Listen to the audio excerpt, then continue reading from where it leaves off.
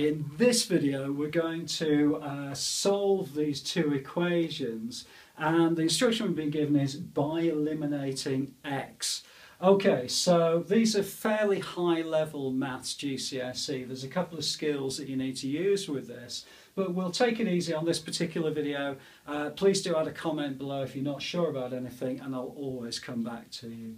Okay, so the first thing is we've got x minus 2y equals 1. So I can, if I want, rewrite that to x equals 1 plus 2y, because all I'm doing is I'm adding 2y to both sides. If I do that, that becomes 0 and this becomes 1 plus 2y. Okay, and I'm going to take that value of x, and they've asked us to eliminate x, and I'm going to take that value of x and I'm going to put it into this part of the second equation. So I could write the second equation as 1 plus 2y. Now just be very careful that it is squared, so it's good to put it in brackets and square it, and that's going to be plus y squared, and that equals 13. And then really it's a case of multiplying this out and solving for the value of y. So 1 plus 2y squared, well, if I write that out longhand, I'm going to end up with 1 plus 2y multiplied by 1 plus 2y plus y squared equals 13. Okay, so we've got two brackets there. I'm going to multiply those out. So 1 times 1 is 1, plus 2y is plus 4y. I appreciate I've missed a step there, but hopefully you'll be okay with that.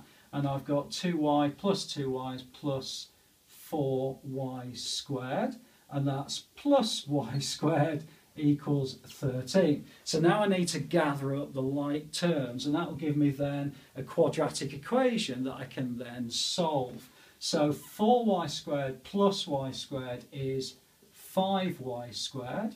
I've got plus 4y, and then I've got 1 here and 13 here. Well, I've got to be a little bit careful with that because I need this to equal to 0 in order to solve it. So what I'm going to do is I'm going to minus 13 from both sides of the equals sign. That becomes 1 minus 13, which is minus 12.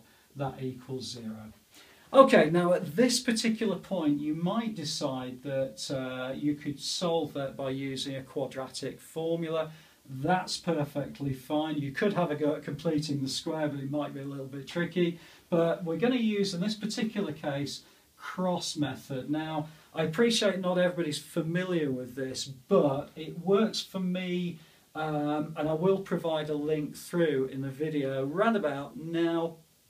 Okay, and that will take you through to the video if you wanted to have a look at that at the end. But the reason I use cross method is because it gives me a kind of a visual representation of the factorisation of the two brackets. This is 5y and y, so I know that my first term and my third term is 5y and y. Okay, the next thing is I've got this minus 12. Well, there's a couple of things you can do to multiply together to make minus 12, 6 and 2 or 4 and 3. So if I made that, let's say 6 and 2, and the reason I would choose that is because I know 5y times 2 is 10y, and y times 6 is 6y. So 10y minus 6y will give me a 4y. So really, this means then, first I can put a minus in there because minus 6, and that becomes plus 2. You could check that, work it through, make sure I'm accurate with that. The reason I kind of like this method is because it allows you, if I put 3 and 4 in there, I would have very quickly seen that I couldn't multiply that out to make 4y. So I've tended to prefer this method, but it's mainly down to just having a bit of familiarity with it. Okay, so I've got 5y minus 6 multiplied by y plus 2, and that equals 0. Now, if I then look at the values of y in this case, I've got y equals positive 6 over 5. So if I add 6 to both sides, just ignore that bit, add 6 to both sides, I've got 5y equals 6. So y equals 6 over 5 and y equals minus 2.